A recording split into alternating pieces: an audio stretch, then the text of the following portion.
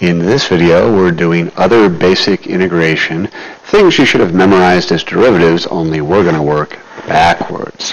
In our first example, we recognize the answer 1 over 2 root x as being the derivative of root x. So when we integrate 1 over 2 root x, we get root x plus c.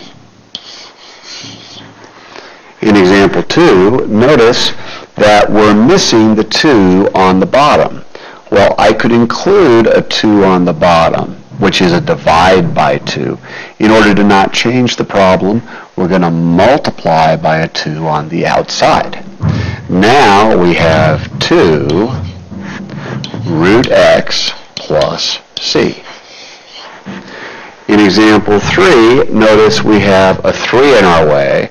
Well, we can push that out in front, and we're missing a 2 on the bottom. Well, if I want to divide by 2 on the inside, I'm going to need to multiply by 2 on the outside. So now, and we'll rewrite this so you can see it better, we have a 6 integral 1 over 2 root x dx, which would be 6 root x plus c. In our fourth example, we recognize 1 over x as being the answer to the derivative natural log x. So when we integrate 1 over x, we have natural log, absolute value bars of x, need to put the absolute value bars, plus c. In our last example, very similar problem to number 4.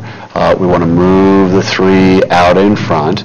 So if we push the 3 out in front, now we have a 3, my pen is sticking, 3 integral 1 over x dx. Again, that would be 3 natural log, absolute value of x plus c.